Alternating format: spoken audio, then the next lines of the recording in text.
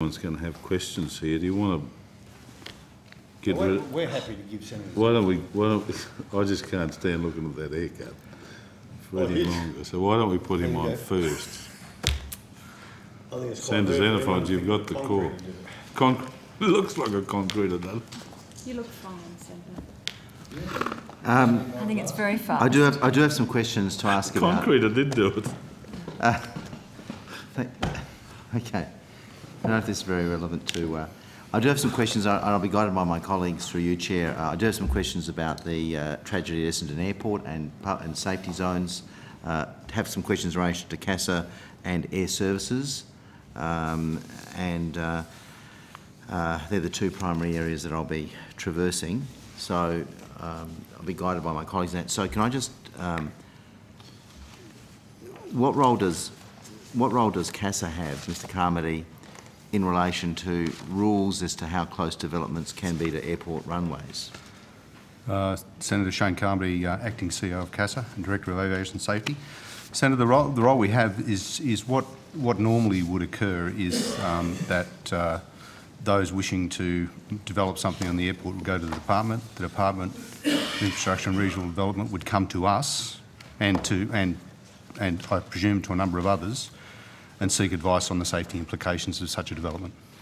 Okay. So can you tell me this? I mean, that's quite, respectfully, that's quite a vague answer. If you go online, any search of academic papers online, there are dozens of papers you can find on calculation of third-party individual risk, determining public safety zones for airports. That's an annexure that talks about a description of the calculation method and how you determine that. I mean, it's an academic paper that I've referred to. There's another one in a since about 2008, the Fourth International Civ Congress in Palermo, Italy, proposal of methodology for airport public safety zones policy. So there is a fair body of information out there in determining the risk, is there not? There is, Senator. I was just sort of going through the process in reality of saying that we provide advice.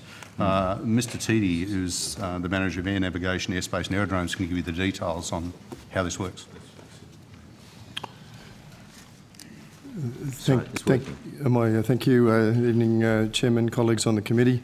Andrew Tique, I think I've been introduced.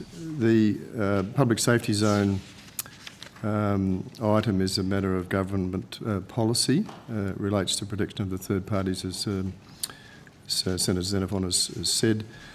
The only public safety zone legislation in Australia exists in Queensland, and we can look at that in detail. Perhaps not this evening, but if it's helpful. In the case of this accident, a public safety zone protected area would not have played in the role of the accident. The aircraft didn't enter what we would understand to be a public safety zone area. Traditionally or historically, public safety zones have been quite a sensitive area for government and the NASAG, and it's been in discussion in Australia since about 2010, but little headway has been made. It's I'd suggest more of a policy matter than a CASA matter. How is it a policy? Well, you're there to determine, in terms of safety of those that use aircraft, and you don't say CASA has a role to say this ought to be an appropriate buffer zone or an appropriate public safety zone, so that if a plane does suffer from, does lose engine power, it has the maximum chance of landing safely, rather than having a building in the way. That's correct. So there's no, but are there any rules to?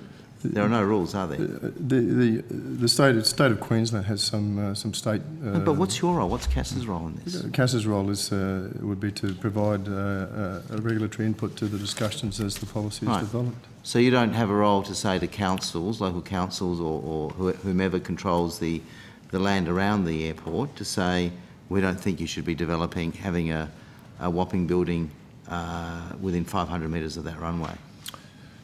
I think Mr Carmody highlighted that in the case of leased federal airports, where... In the case of what, sorry? Of the federally leased airports. Yes. We're a referral agency to the department. We provide safety advice to the department. And the department considers all of the advice that it receives, I think, in the development planning process, Senator, including ours. So you don't have a role to say we don't think there should be development within this particular area, within this particular space near a runway. If we felt that the development was too close to the runway, certainly, Okay. Senator. That's what we would do. How do you get that feeling? If you feel that it's too close to a runway, what is the criteria? I mean, if you feel it's too close to a runway, do you have a set of parameters? Do you have a set of rules? Do you have a set of criteria for that? Are you seeking prescribed airspace type responses in terms of... I mean, if there's a big building that's off a runway, and if there's engine failure, and you've got methodologies for airport public safety zones, which say where you ought to or not to locate buildings in the way of a runway. Well, Senator, we can probably make it clear in terms of obstacle limitations, if you like, obstacle limitation services, which is what this is really about. Whether there is an obstacle, in the way of an aircraft. Okay. So that's what the parameters on which the decisions are made. For instance, when was the DFO? When was the building at Essendon, near Essendon Airport, that was involved in that tragedy? When was that approved? Do you know? The DFO was approved in 2004. In what role did CASA have in respect to that approval? Did you have any input in that? I think our advice was sought. Right. Our advice was sought and would normally be sought in these sort of things. And what was your advice? Senator, can you take that on notice? Can we take it on notice? Mr. Teedy, do you remember what your advice was? Mr. Teedy, Mr. Teedy wasn't with us either. Okay. But if I make the point that Mr. Teedy made before, that the DFO, in terms of that runway, would be outside of the obstacle limitation surface parameters. So if we had provided advice, we would probably provide advice that on that runway, that DFO construction would be fine. But the obstacle limitation constraints are quite different from the matters raised in numerous academic papers around the world who say that there ought to be a public safety zones policy in respect of where you locate buildings in the event that there is an engine failure. In fact, no less than Senator Fawcett, given his background in aviation, did raise his issues of the ATSB back in May 2012 estimates relating to issues of following a partial loss, power loss or complete engine failure. So it's not as though this is something that has been raised in the context of this process by no less than Senator Fawcett back almost 5 years ago. Well, I can provide a response to that on notice, Senator, if you wish. Provide as much detail as I can. So can you tell us what role did CASA have? What input, what information was provided to it? What role did it have in respect of the development at Essendon Airport a number of years ago? And also, I note that an article in the Herald Sun on the 21st of February by Claire Vickers said that Australia asserts that Australia has no guidelines on buffer zones to limit development around airport runways, unlike the United States and the United Kingdom, which have implemented public safety zones, that there is no such legislation here. Is that your understanding? I think Mr. T outlined that before, that the only legislation is in Queensland, but I'd want to check that, Senator. I'd be happy to respond to that on notice. Do you think CASA has a role, given its statutory roles under Section 9 of the Civil Aviation Act, to have a more active role in terms of appropriate buffer and safety zones? We certainly have a role in providing advice. I think we would be one of the providers of advice. Shouldn't you be one of the preeminent providers of advice? On safety, yes. Senator, if I may, can I ask if I may just ask, Badgerys Creek, has any assessment been made in terms of developments around Badgerys Creek? We haven't been involved in any assessments as far as I know. Andrew, do you know? Just to be very clear, we do work with obstacle limitation services and PANS ops services as prescribed airspaces in Australia. A public safety zone is a slightly different area, which is an extension of the runway. But it runway falls centre line. within your jurisdiction, does it not? As a referral party, as an advisor.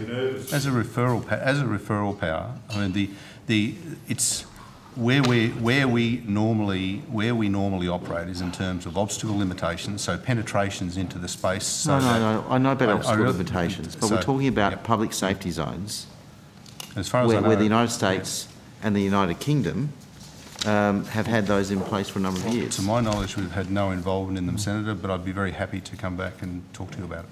Do you mind if I Please do, ask Chair. a question at Please this point? do. Mr Carmody, who do you, if we were to ask informed Australians who was the preeminent advisor on air safety in this nation, do you think that they might nominate your organisation? Senator, no doubt. Okay. And do you think they might labour under the honest but mistaken belief that from time to time you might create advice and give it to government of the day and indicate that perhaps they should look seriously at measures that might enhance air safety?